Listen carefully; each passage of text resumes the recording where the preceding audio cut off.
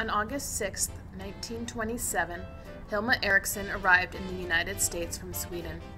She was not even 20 years old. Her older sister Emma was already living in Chicago, and Hilma went to join her. Her other older sister Anna arrived shortly after. This move for the two of them was a dream come true. Hilma got a job working for a wealthy family where she learned English. Hilma's Victrola and records were brought to the park where the Swedes in the area would come and dance.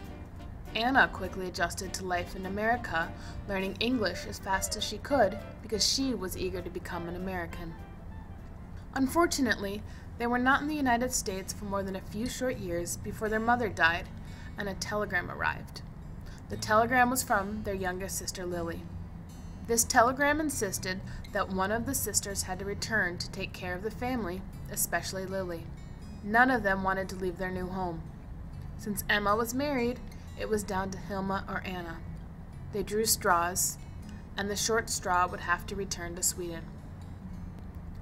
Anna lost, but she always intended to move back to the United States. But World War II started, and when Anna got married, her return to America was impossible. She was able to visit her sisters only twice, once shortly after the war and once in 2004. She lived her life in Gothenburg, Sweden on the harbor, where she could see the boats coming and going, reminding her of her lost dream of America. Her son was given a very American-sounding name, and she never lost her ability to speak English. Many, many years later, an unfortunate truth came out.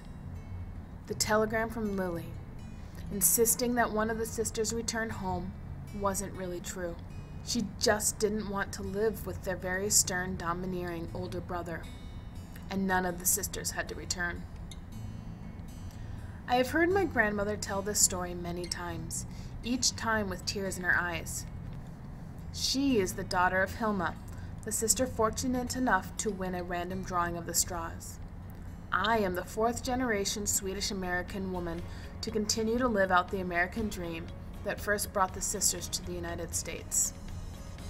My family has held on to many Swedish traditions, much like Anna held on to what she learned in America. In 2008, the 31 descendants of Hilma and Carl Martinson returned to Sweden and met with over 150 relatives still living there, including the descendants of Anna.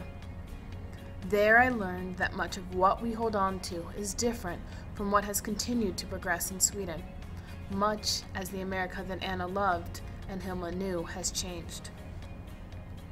As new generations are born in America, cultures mix and dilute, and I often wish that more of the cultural heritage that was shed was kept. What is kept and what is lost when immigrating is an intentional choice. It is now my job to rediscover the culture that was left behind.